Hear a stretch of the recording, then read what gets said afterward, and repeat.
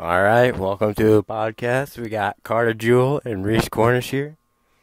So, to start off, we're going to interview Carter Jewell about the new Cybertruck Elon Musk made. Alright, well, personally, I think the Cybertruck looks like it was drawn by a 2-year-old. It looks like it was drawn with gray crayon, so I don't really like how it looks. But I do believe that when Elon Musk threw the metal ball at the window, I feel he knew it was going to break. Because, in case you guys didn't know, Tesla doesn't advertise whatsoever. The only advertisement they have is Elon Musk's Twitter. So by breaking their own window, they got everyone talking about how dumb they are. But at the same time, they're all talking about the Cybertruck. And that is a smart method of advertising. What do you Back have to to you, say, Chase.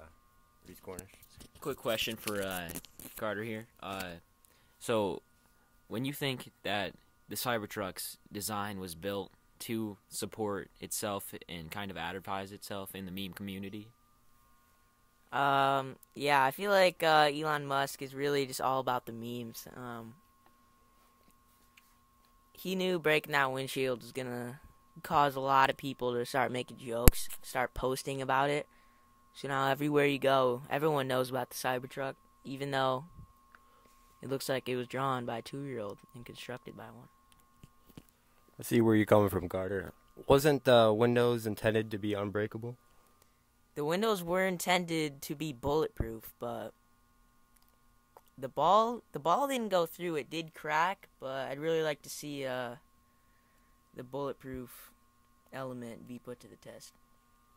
Hello, everybody. We've got another interview. Kenny McLeod. Howdy. We're going to be talking about the new Modern Warfare game today. So, to start out with, what's your views on the game in general? It sucks! Can you go in more depth, please? Everything is outrageously broken and overpowered. So when you say everything, like literally everything? Yes, everything. Absolutely everything. So give me 3 things. That's probably the worst.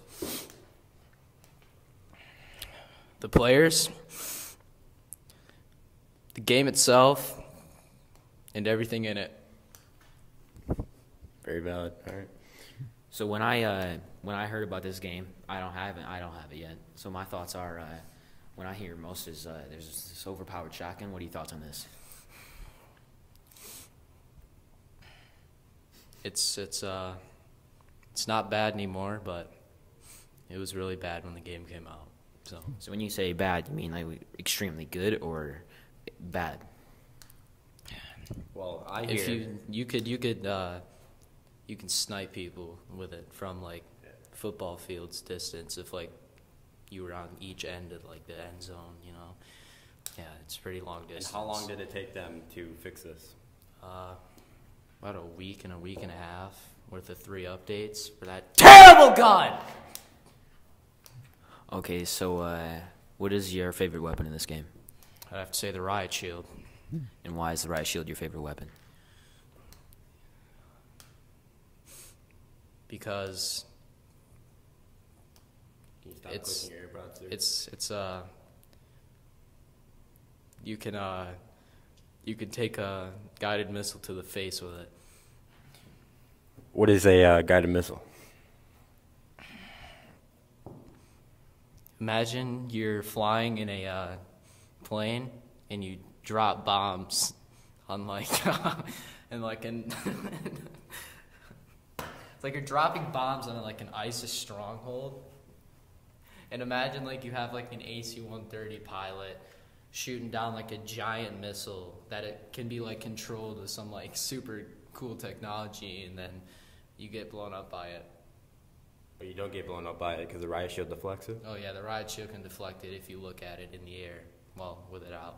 How long do you think it'll stay in the game until they fix it? Probably forever because they take so long to update the game because the game sucks. Do you think the riot shield should be able to deflect these missiles? No, because that is not humanly possible. Have you ever seen a man get hit with a missile while they were carrying a riot shield Yes, because I've done it. in real life? Oh, yeah, of course. No, we're not done. All right, never mind. We're not done. All right, we'll keep going. The campaign, you can shoot kids, but it doesn't let you because it makes you restart. But And when you say kids, I mean, like, you can shoot a newborn baby in the head with a with a Desert Eagle, which And is your thoughts? you know, when I first did it, I thought it was pretty cool, but then I realized I was killing a child. But killing babies isn't cool. So if you ever buy a gun and you have is a this kid, supposed to be funny? I think they put it in the game just because a lot of people want to kill newborn babies, which I was one of them. But otherwise, it's not a pretty good thing to do. So. What are your thoughts on the challenges in this game? I heard on one mission you can carry a cinder block throughout the whole entire thing. Well, I didn't do that, but I heard it's pretty challenging because you're being bombarded from every direction in a sand hut by Russian soldiers. So, I personally have completed this challenge, and it's pretty hard. So, do you think there's any really good reward for carrying this cinder block throughout the entire mission? no. 30 gamer scored. Is that a lot? Depends on who you're asking. Okay. Next topic. So the last and final game mode of this game is Special Ops. How do you feel, Kane? Near impossible. It sucks. It's stupid. There's no good missions, and they're all completely hard. Can't beat them. So, Apparently, in the past 2 games, Special Ops was actually extremely fun, and players loved it a lot. But it's different for this game. What are your thoughts on that?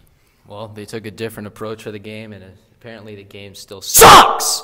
And the Spec Ops didn't get any better, and in fact, they made it harder and nearly impossible. And yeah, it's not fun. So, do you think they did this because they thought players were better at the game, or? They wanted to bring a new immersive experience towards Spec Ops, and it didn't really make it any better. It made it a lot worse. So I hear they made Survival PS4 exclusive. oh well, PlayStation's pretty gay still, but